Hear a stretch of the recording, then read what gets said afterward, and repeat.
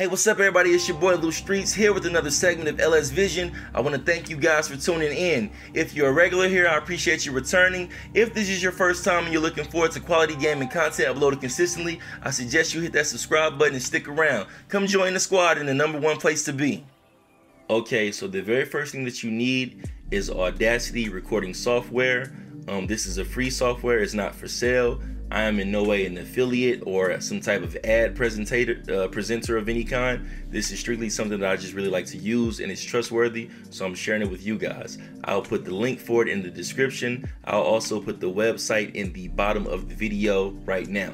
So you have Audacity recording software. As you can see, I have it highlighted. So the first thing that you want to do is set up what's called a clap sync. Now I'm going to show you my gaming capture here. Now technically when you see my face and you hear my audio, it looks like it's in sync, but it's not. This is my screen record that is on, that's why it looks this way. This is not the actual audio that we're going to use when we're doing a game footage capture.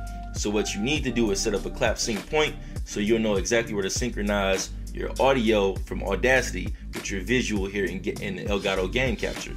So we're going to go over here, back to Audacity. I'm going to press record. I'm going to go back to Elgato game capture, press record again. Now, we're going to do our clap sync.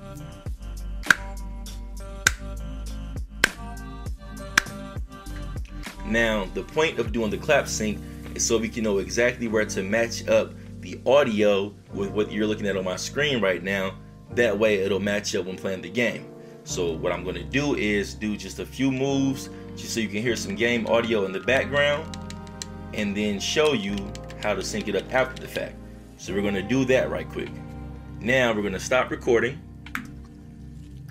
We're going to start recording on Audacity also. I'm going to export the both of these. So let's export this. We're going to name it Sync 2.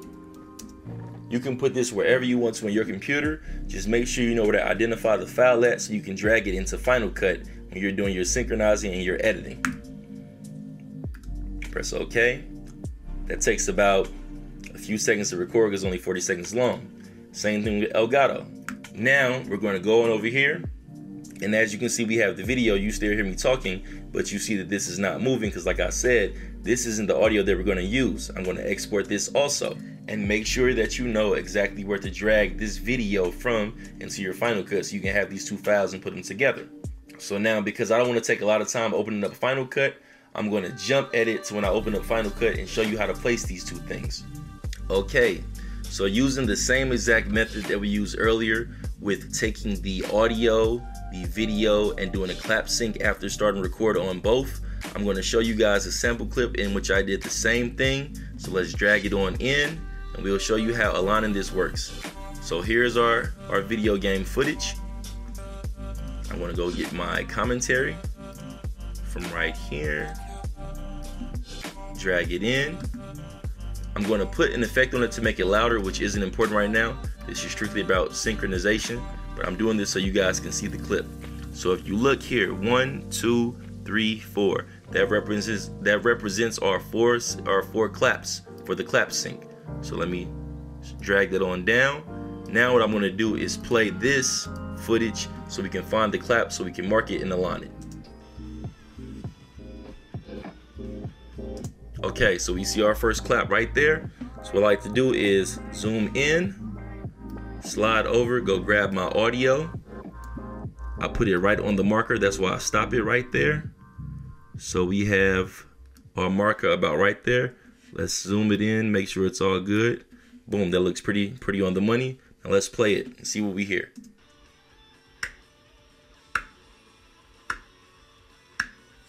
And if you can hear it clear enough in the background, you can see that the claps are now aligned, meaning that the audio will be fully aligned. I'm going to make a quick edit so you guys can see what it sounds like in totality.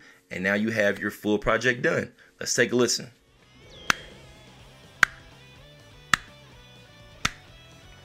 Now, as you're seeing in this video, you're hearing quality audio because I sound nice and loud and clear. Yet you can still hear the game in the background. I just did a clap sync, and we use that clap sync as a reference point to synchronize the audio with the visual as far as me here. So now when we play the game, boom, everything's in sync.